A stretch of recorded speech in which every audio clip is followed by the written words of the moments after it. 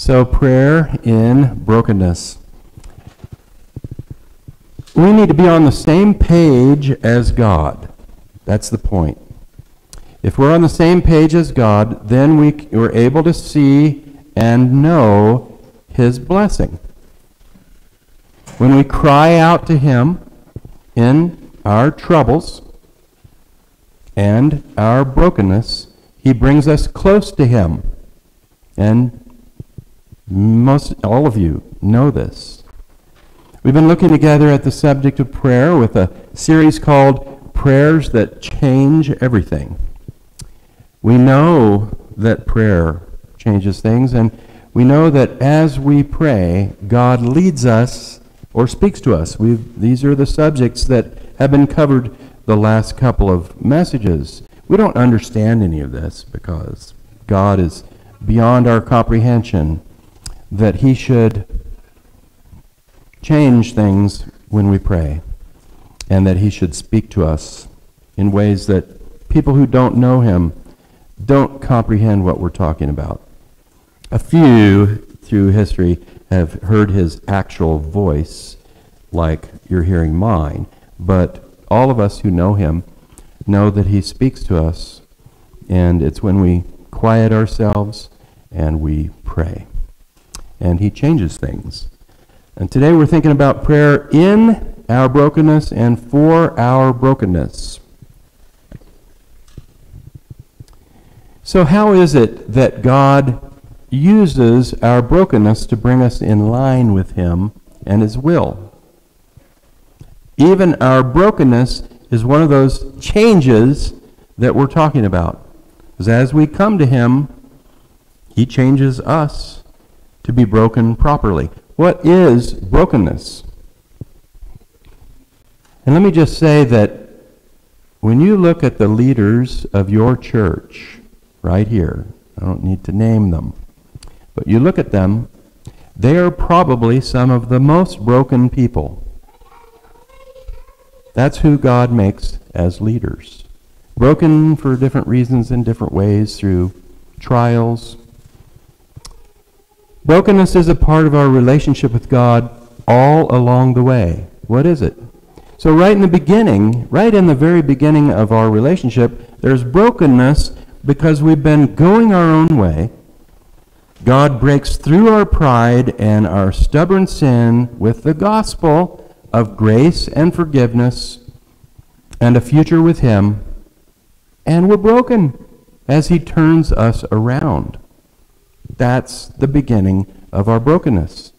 Our repentance, as we cry out to God, turning from sin to trusting in Him because of His death for our sins and because of His resurrection, that's brokenness. You might say it's like the breaking of a horse. A cowboy or a cowgirl breaks a horse.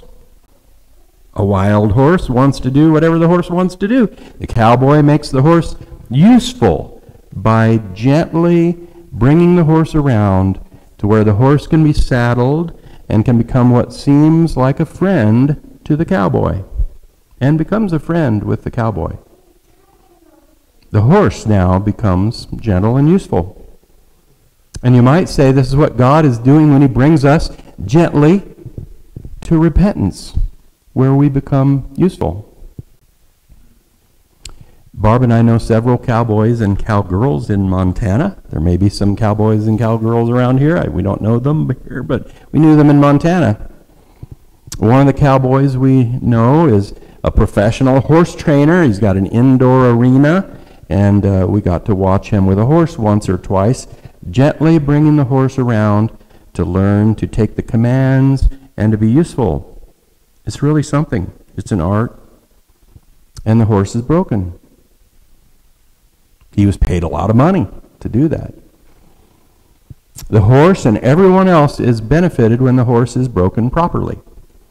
Comparing this to us, all the pride and the arrogance of going our own way, which is always a way of stubbornness and every kind of sin to get our way, will lead us to an end away from God and in agony for eternity, and God wants us to be near him and to enjoy eternity.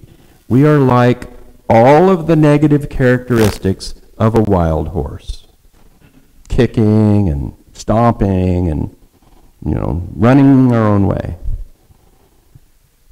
Now, after the horse is broken, he can still enjoy running around the pasture or the meadow or the mountain, but he comes when called. And the horse enjoys the cowboy, and the horse is useful. The horse is still the horse. We're still the people. And the freedom that the horse had before, he's still got freedom, but now he's useful. So our hearts need to be broken, and our stubbornness needs to be broken and turned into useful perseverance as we now steadfastly follow Jesus. The most stubborn people are the most persevering people when they give it to God. Anything that's in our character before we come to Christ is changed. And so now we are stubbornly following Jesus, you might say. But then if we try to go our own way, which every one of us does, we're broken again. And we're broken again by his powerful love and truth. Breaks through to us. The relationship continues as God, through everything that happens to us, trains us lovingly to trust him and to remain humbly broken of our pride. You don't see a leader in the church that has not been humbly broken of their pride. And the more broken, the more we see the leaders, because they give their lives to Christ and they become leaders. I think of Peter and how he was a strong-willed man, like a wild horse. And as he grew in knowing Jesus, he was continually broken to become the godly leader of the early church, filled with the spirit of gentleness and meekness and self-control and perseverance, steadfastness, and he just remained strong in every good way. Peter was strong, and he remained strong and got stronger in every good way. I sometimes think about the time when Peter denied Jesus 3 times, and Luke puts it a certain way that gives us an understanding of the brokenness we can all experience when we know Jesus as Peter knew him. And in Luke 22:54 it says, "Then seizing Jesus, they led him away and took him into the house of the high priest. Peter followed at a distance, and when some there had kindled a fire in the middle of the courtyard and had sat down together, Peter sat down with them." And he could see Jesus, by the way. A servant girl saw him seated there in the firelight. She looked closely at him and said, "This man was with him." But Peter denied it. "Woman, I don't know him," he said. That's prideful and arrogant and going his own way. A little later, someone else saw Peter and said, "You also are one of them." Peter said, "Man, I'm not." About an hour later, another asserted, "Certainly this fellow was with him, for he's a Galilean." And Peter replied, "Man, I don't know what you're talking about." And just as he was speaking, the rooster crowed. And so here's the part where Peter is broken. The Lord turned and looked straight at Peter. Then Peter remembered the word of the Lord had spoken to him before the rooster crows, "Today you will disown me 3 times." And he went outside and wept bitterly. So this is the kind of brokenness that the Lord wants. Broken of our sin. It only took a look from Jesus to break through the stubborn and prideful heart of Peter. Jesus turned and looked straight at him. So when you think of that, there's this courtyard, there's this fire, Jesus is over here, Peter is over here, he's being accused of being with Jesus, and then when he denies him the 3rd time, Jesus turns and just looks straight at him. It was a time of brokenness that I'm sure Peter never forgot, and we shouldn't forget either. You might have a time like this in your life after you came to Christ, when you realized how you were harming the relationship with Jesus like Peter was harming his. Maybe you have not been treating your husband or wife with respect and honor, and you realize it, and you allow the Spirit of the Lord to stop you, like Jesus looking straight at you, and you're broken, and you grow, and you humble yourself and make it right. Or you might be complaining about life to yourself or someone else, simply not trusting God that your particular difficulties or trials, they're just too hard, or it's just not fair. So think about the eyes of Jesus. Think about what the eyes of Jesus would have been like, looking compassionately, lovingly, strongly into the eyes of Peter. And can you imagine the eyes of Jesus looking straight at you in the midst of your sinfulness or your unthankfulness? So prayer itself, if it is genuine, is brokenness. Think about your prayer life for a minute. When you pray, what's your attitude? Are you taking the time to bring yourself onto the same page as God, giving him all your worldly desires? I was talking with Barb this week about the message a little bit, and she always has such good things to say. And she said, yeah, sometimes I pray, I pray for something that I want, and then I say, but whatever you do, Lord. But the attitude is, I don't know if I can say it like she does, like, but whatever you do, Lord, I know you're going to do what you're going to do. That's really not brokenness or genuine prayer, is it? It's not coming in line. It's not really broken. And so our attitude in prayer. You want to be more healthy, maybe, or you want to have some other thing about your life made easier. You aren't being thankful, and you realize that God knows better than you do about what's best for you, and so you come to him in prayer, and you get on the same page as this all-powerful and all-wise, loving Creator who brought you to him and made you useful. This is brokenness. And we really should stay in prayer like the psalmist did when the psalmist was pouring out laments, or Job the same way, or Lamentations. We should stay in prayer until we're actually thanking God for whatever it is. And we're praising him for whatever he's doing. That's brokenness, like in the Psalms. It's good to pour our hearts out to God in honest brokenness, like Job did.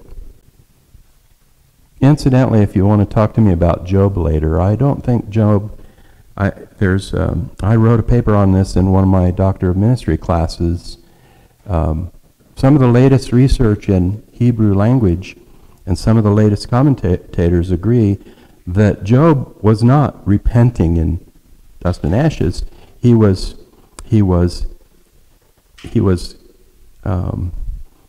being comforted. It's interesting how the Hebrew language there is. It's really, and he was comforted and turned from the dust and ashes. And so, because God doesn't accuse Job of anything. In fact, he tells the audience there that Job's done nothing wrong. And he restores Job, and he does everything that he would do if somebody had not done something wrong. So Job pouring out himself, and then you read God talking to him. If you look at it this way, God is way more gentle as he talks to Job than we usually hear. We usually hear God said, well, where were you when I created the world? It's like but I don't think that was the attitude. I think it was a patient attitude, loving attitude. But we get on his page.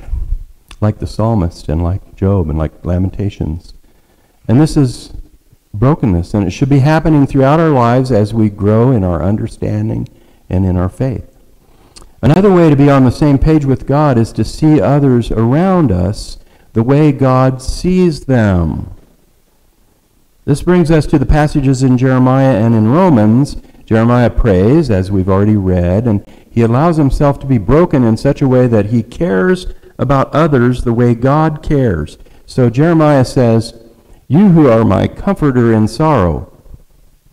He's pouring out his heart. "My heart is faint within me." He's honestly coming to God. "Listen to the cry of my people from a land far away." You think God doesn't want to listen to the cry of his people? Of course he does. He's getting on the same page with God. "Is the Lord not in Zion? Is her king no longer there?" And then Jeremiah writes God's answer, God's voice as he prays. And God says, "Why have they aroused my anger with their images, with their worthless foreign idols?" So then, turning back to what Jeremiah says in the prayer, "The harvest is past, the summer has ended, and we are not saved.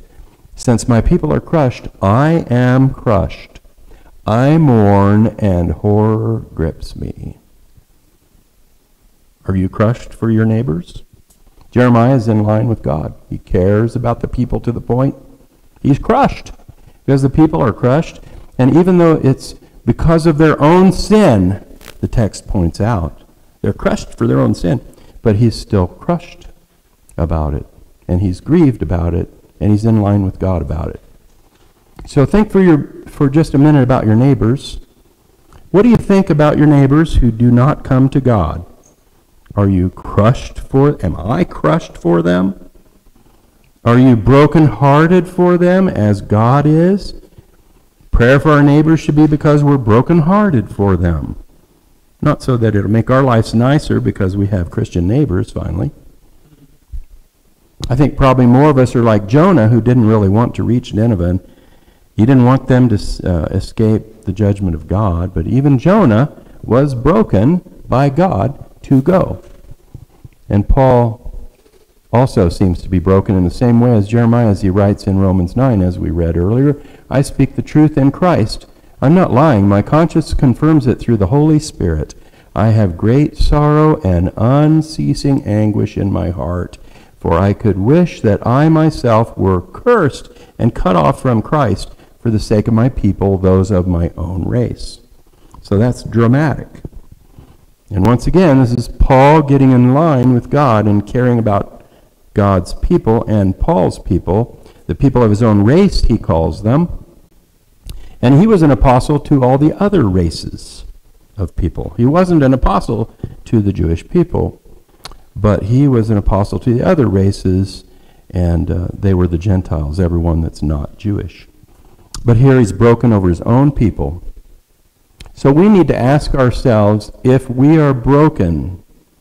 Now, I'm not saying I'm broken enough. None of us probably are broken enough. But we need to ask ourselves if we're broken over the people in our families and in our neighborhoods, and if we're in line with Jesus in all this.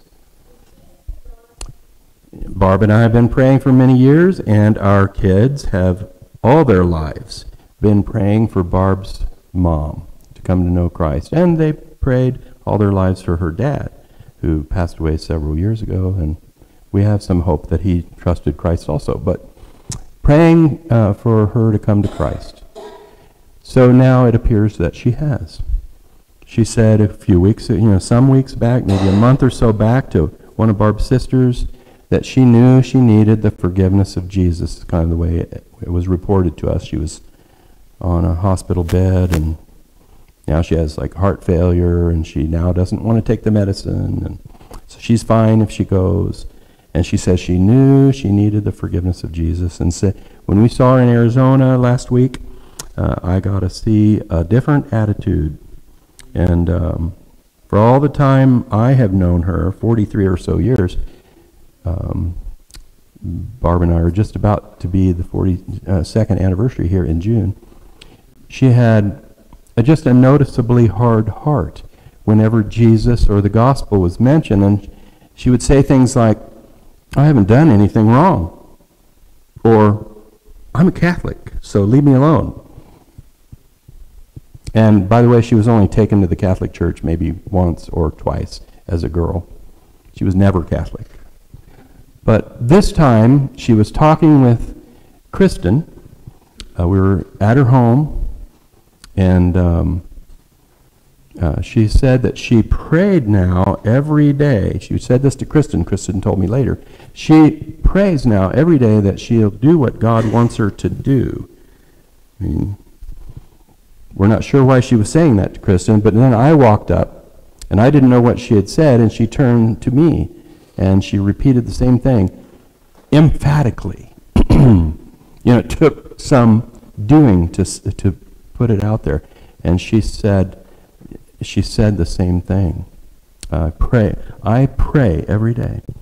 It's hard to explain the emphasis that I do what God wants me to do. So my response was, well, be sure at the same time to be thanking God for his forgiveness in Jesus.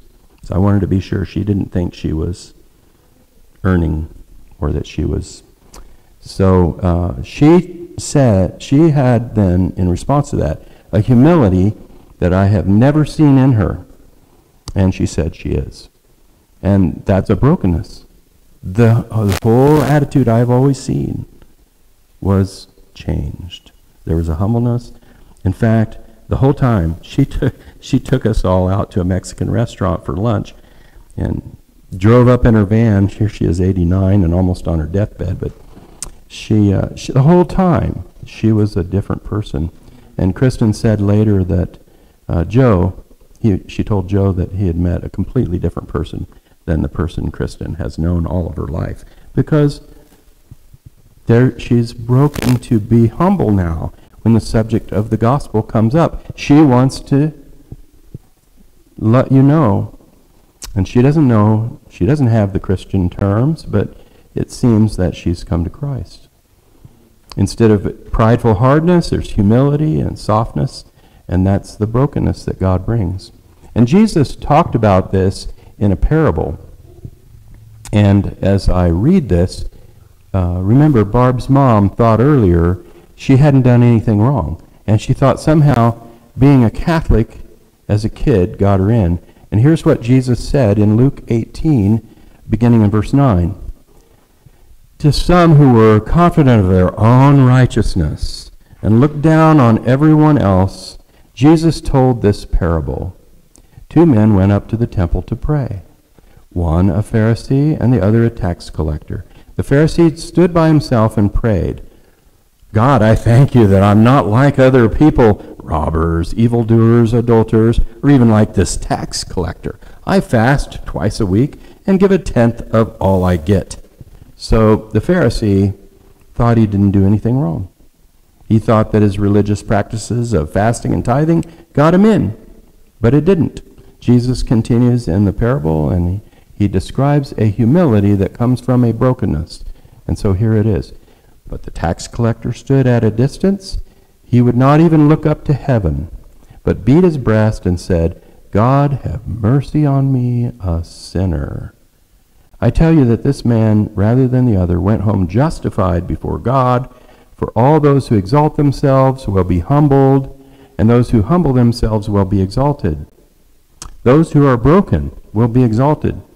Those who remain in the, I didn't do anything wrong, I'm better than this other person, they will be humbled, and those who humble themselves will be exalted. That's a brokenness. When we pray, we don't come with our own righteousness. We recognize we only have His. That's it. No matter how mature we think we are. All of us are saved by grace through faith. And guess what? All of us serve by grace through faith. A pastor can only answer the call by grace through faith. I wrestled with the call and finally realized that. Well, I just have to realize I'm never going to be mature enough. I'm never going to know enough. I'm never going to, so the call was there, and I answered it by grace through faith, knowing that God would, so that was a breaking in the call. I'm looking at somebody who knows what I'm talking about back there. It's a brokenness.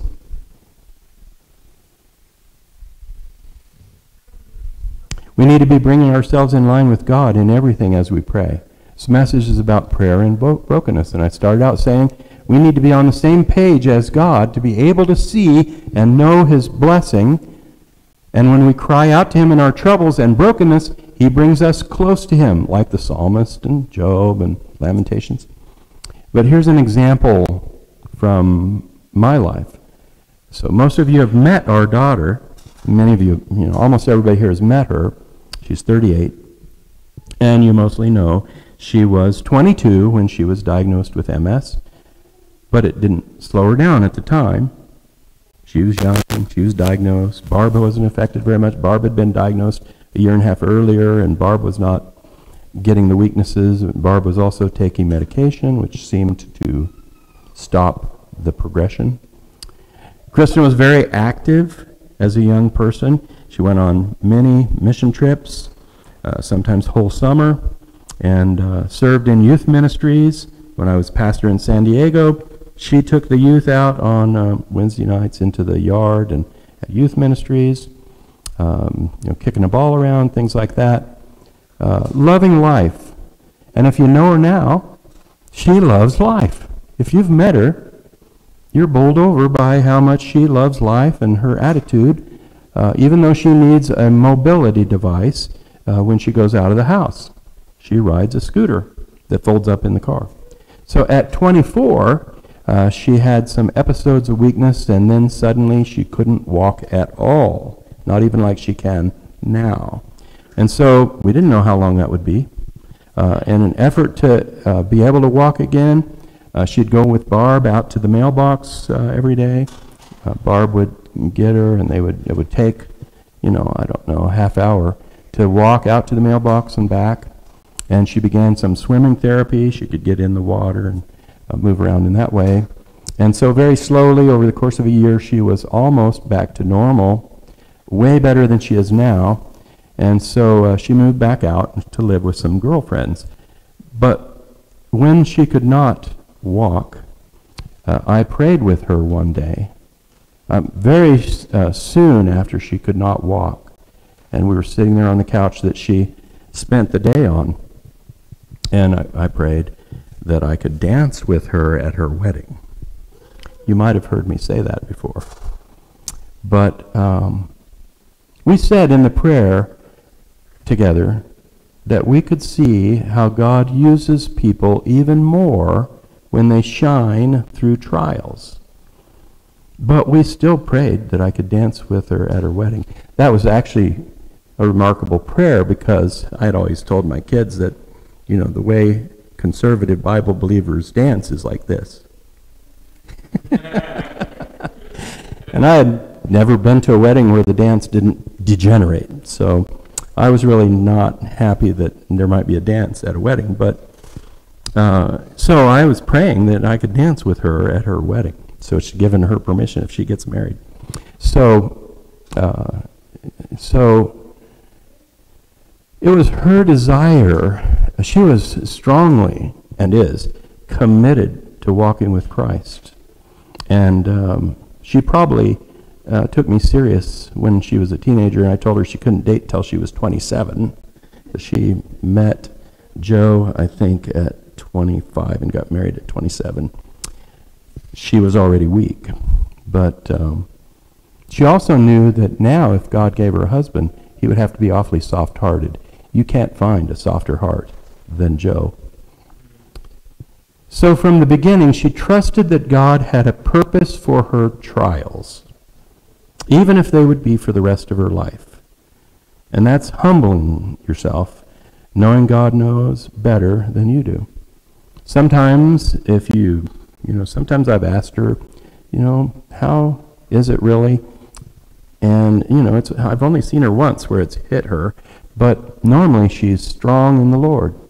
And she points to everything that God has done through all of this. And she encourages everyone else. I could go into a lot of details, but, one of the greatest parts of the story is I got to dance with her at her wedding. And by the way, God gave her quite a wedding there in Montana, because the Montana University, which is these gorgeous buildings of over 100 years old, you can rent their hall for $100. And then everybody that eats, they use the students to serve the meals, and it's like $11 a piece. So she had like a $40,000 wedding for $5,000, which is budget I had given her when she was a teenager. It should have been raised, but I never raised it. So if you see the pictures, you'll know that's not what it looks like. But so Kristen will tell you, if you ask her, the blessing that's come from surrendering in brokenness and humility to what God has for her. And she would not trade it. You can ask her. She won't trade it. And James says in James 4, God opposes the proud, but shows favor to the humble. Or you can replace this by shows favor to the broken. Submit yourselves then to God. Be broken like a wild horse. Resist the devil, and he will flee from you. Come near to God, and he will come near to you. Wash your hands, you sinners, and purify your hearts, you double-minded. Grieve, mourn, and wail. In other words, be broken. Change your laughter to mourning, and your joy to gloom. Be crushed over your neighbors. Humble yourselves before the Lord, and he will lift you up. So a question, and by the way, that's quoted by Peter. It comes from the Old Testament. It's quoted by another prophet in the Old Testament. It's 4 times in the Bible. Humble yourselves before the Lord, and he will lift you up. There may be others, but I know of 4. So the question then is, what will he lift you up for? And here's the answer. He will lift you up as he lifted Jesus up, to be surrendered in service. Think about that. He's going to lift you up for what? To do what he's changed your heart to want to do. To serve him. To give it all to him. Jesus is the one lifted up. Jesus surrendered all strength and all power in service to us as he laid down his life on the cross. And we should be broken by this, and we should lay down our lives. We should be like the wild horse, broken by the skilled cowboy, to become useful and enjoy the relationship. We should be broken to care for those around us like Jesus cares. So let's close our eyes a minute. We'll do something different here rather than just a prayer at the end of the message. Close our eyes and bow our heads and ask yourself, do I long for those outside of Christ to know Christ? Do I want to shine in my trials so that God can use me in a greater way? Think about that for a minute. Do I trust that God knows best with me in whatever suffering I find myself in? Think about that for a minute. Am I honest with God like the psalmists and Job, to let it out with God and to turn my pouring out into praise? And a final question, where do I need broken today? I'm going to let you think about that for about 30 seconds, which is a long time in prayer. Where do I need broken today?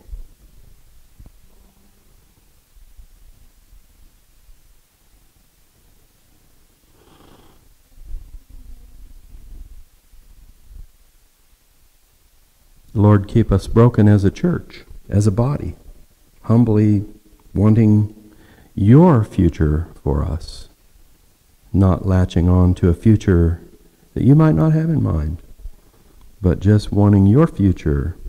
Keep us as a church broken, and keep me breaking every day, humbling before you.